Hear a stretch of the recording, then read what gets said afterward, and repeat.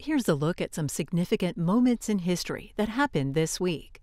4 months after the deadliest battle of the Civil War was fought in Gettysburg, Pennsylvania, Abraham Lincoln delivered his Gettysburg Address at the dedication of the town's cemetery for the war dead.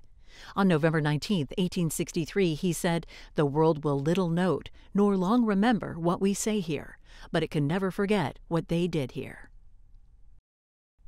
The following year, on November 15th, Union General William Tecumseh Sherman began his March to the Sea, waging total war against the Confederacy.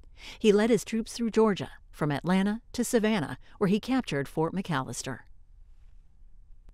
And on November 14, 1960, 6-year-old Ruby Bridges became the first African-American student to integrate William Frantz Elementary School in New Orleans. Federal marshals escorted her into the building, where for her first year there, she was isolated from other students and taught by a single teacher. And that's a look at what happened this week in history. American History TV has programs on these topics in our archives. You can watch them online at cspan.org/history.